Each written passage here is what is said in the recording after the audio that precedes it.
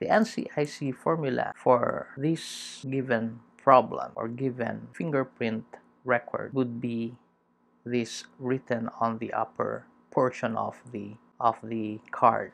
And you can see here numerous symbols such as PO, PI, PM, DO, another DO, SR, then we have PM, and we have DM, TO, and another PO. In our Henry classification formula, we have discussed there the rules on ridge counting and ridge tracing. Same rules apply when deriving the NCIC formula. For loop patterns, we are going to apply ridge counting, and for whirl patterns, we are going to use ridge tracing.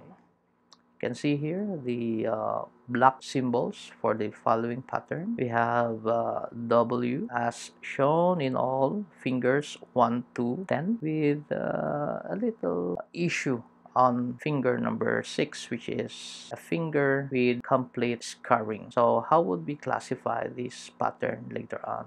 Will it be a plain whirl, or would it be equivalent to a plain arch, tented arch, radial loop, or an ulnar loop for that matter? Okay, so let's check on the various codes used by NCIC.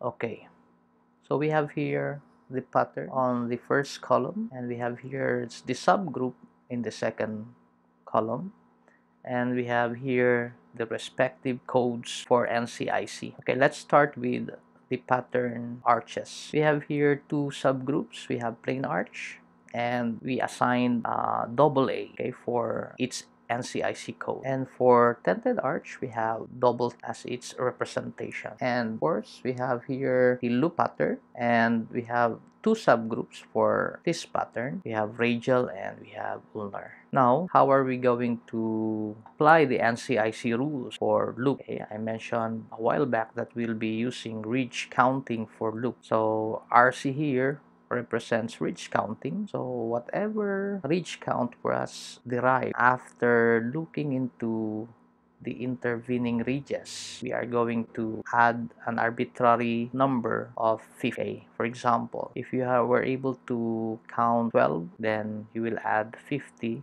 so that would be 62. For ulnar loop, okay, so we will put the coding by its actual ridge count. Okay, if it is less than 10, then we have to proceed with 0. For example, you have only 5 ridge counts, so you have to write that with 0, 5. If you have counted 9, so you have to write it as 0, 9. Okay, let's proceed with the whirl family. So we have 4 subgroups for the whirl family, and we have plain whirl, central packet loop whirl, double loop whirl, and the accidental whirl. Okay, so again, for whirl, we are going to apply ridge tracing like what we did in the Henry classification system, but this time the plain whirl will be coded P, unlike in the Henry system we code it with W. Okay, so and then for central packet loop whirl we code it with C, and for the double loop we code it with small d, and for accidental we code it with X. So you notice that the codes here are followed by whatever ridge trace was seen after the procedure of ridge tracing. And we still remember our rules on ridge tracing. We provide definite value of I, M, and O, which stands for inner, meeting, and outer. Let's have a short review of what is ridge tracing. Okay, tracings are applied for whirl, and basically what do we do when we trace? We trace from left delta to the right delta. We always start from the left, going to the extreme right delta if there are more than 2 delta. Okay, number 2, we have to trace from farthest left delta to a point opposite to the furthest right. Okay, drop down at the ending ridges. So if there are ending ridges, then we have to drop and go down to the next ridge.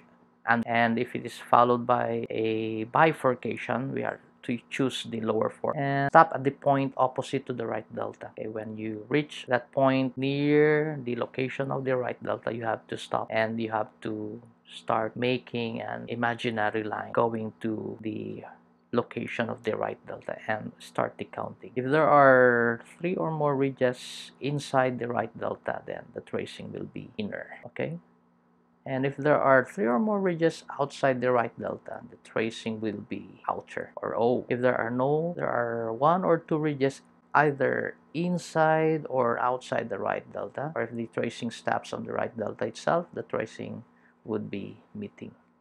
Okay, it's not necessary to count more than 3 ridges. Do not count delta or the tracing ridge. Okay, just count the intervening ridges. Okay, so these are the usual rules whenever we do word tracings.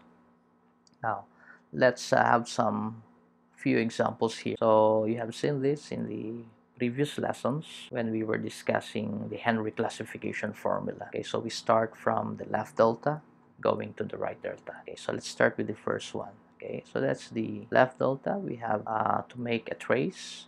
Then we have stop at that particular areas. We are already adjacent to the right delta. So you have to draw an imaginary line, okay, and to start counting. Okay, 1, 2, 3, 4, 5, 6, 7, 8.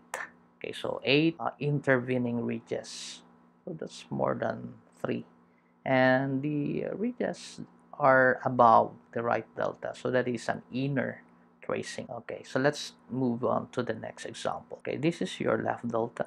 This is your right delta. Then, since there is an abrupt ending ridge here, we have to go down following the type line. And as we move on to the trace, we have encountered a bifurcation here. So as the rule says, we have to follow the lower fork, then stop here, then we have to draw an imaginary line. So you notice here that we only have 1, 2 intervening tracings. So that would be above the right delta. But since this is less than 3, then it is considered meet. Okay, and the next example will be a true meeting, wherein the tracing from the left delta to the right delta absolutely meets. And of course, the last example would be this ridge in here. Okay, so left delta, and this is your right delta. There are no ridge formation right in front of the type line, so this would be our right delta. Okay, so the trace will be there, and the trace went under the right delta, but there are only 2 intervening ridges, so we will still interpret this as meeting. Hence, if there are 3 or more intervening ridges coming from this area, then we will interpret that as out or O. Okay, so that's basically the rules on ridge tracing. Here are some other examples for ridge tracing. Then you can find there the usual rules that we apply in ridge tracing. Okay, so this is an example of inner trace. And of course, here is a typical example of ridges that are abruptly ending.